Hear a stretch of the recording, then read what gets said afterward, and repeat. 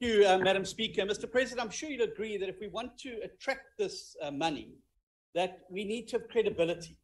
And credibility means not talking one thing and walking something else. It means being consistent. Order, please. Order. Mr. President, last week your finance minister stated that taking over a portion of Eskom's debt will only be on the condition that Eskom agrees to invest in what he called the old reliables, coal, gas, and nuclear. So apart from, I think, it being outrageous that private citizens have to take on Eskom's debt now, the statement is also very revealing because it shows that your government is now determined to prioritise coal, gas, and nuclear at the expense of renewables. It also makes it clear that the commitment and the talk about climate change is hot air.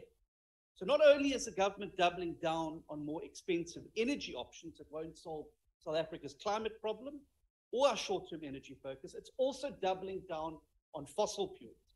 How do you square your commitment to fossil fuels with what you've said today about tackling climate change? Thank you.